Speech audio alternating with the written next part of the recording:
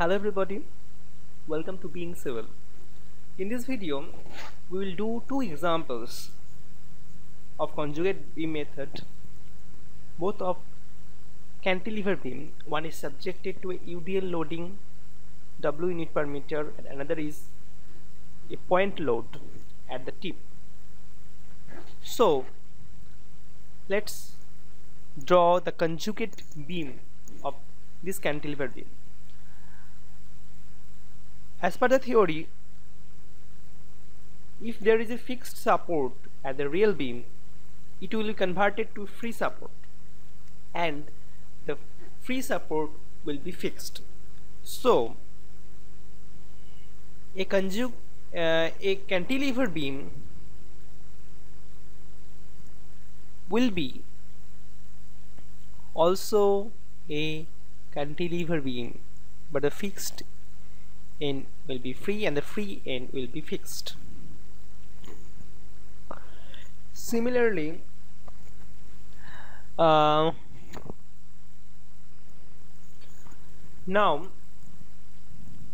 draw the M by EI diagram. You see this loading is downward, so the moment is hogging moment, so the M by EI diagram will be negative. So a negative M by EI diagram, so you have to apply the load upward.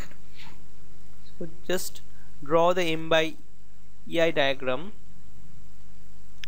for this beam. It will be parabolic in shape,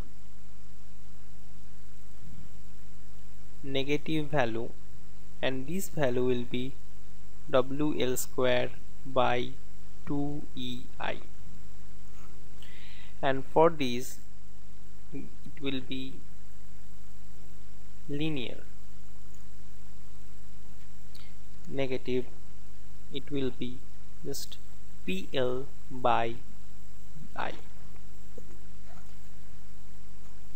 You see the cantilever beam, the deflected shape is like this. So the slope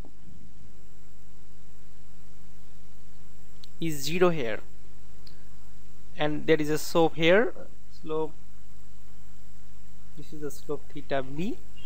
You have to calculate this, and the deflection here delta b, it is the maximum deflection. Here the deflection is also 0. Now calculate the slope. The slope at B is nothing but the shear force at B. So the shear force at this position is nothing but the total load. So you have to calculate the area of this total load, that will be the reaction at this B, and it will be equal to the slope. So calculate theta B is equal to the area of this parabola, 1/3 base is L and height is WL square by 2EI. So WL cube by 6EI, and here it will be half base into height, PL square by 2EI. Now calculate the deflection at B.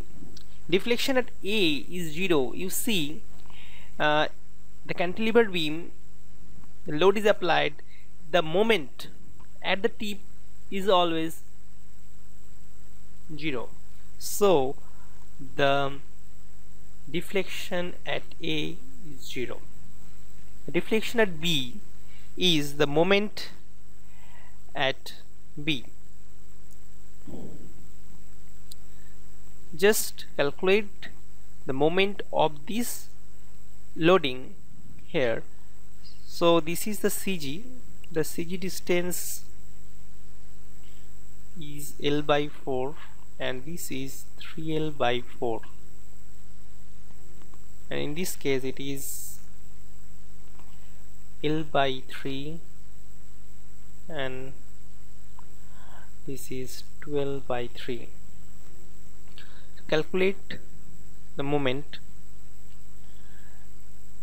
of this loading. The area 1/3 L dual square by 2 EI is the load into the CG distance 3L by 4. So it comes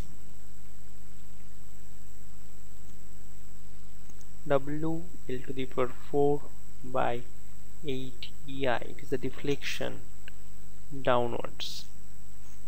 In this case, delta B is equal to area of this triangle, that is equals to half L PL by EI, and the CG distance is 2/3 L.